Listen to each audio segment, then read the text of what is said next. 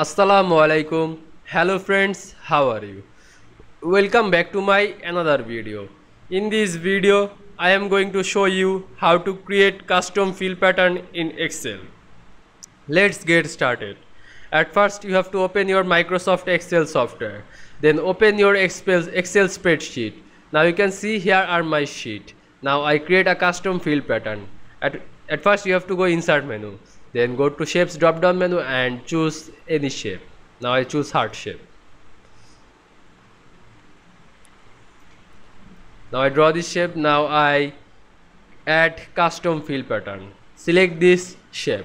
Then go to shape format option. Then click this format shapes drop down menu. Then you can see fill and line. Click this fill. Then you can see here are pattern fill. Click this pattern fill. Now here are many pattern. Now choose any pattern on this pattern fill. Now I choose this one. Sorry, this one.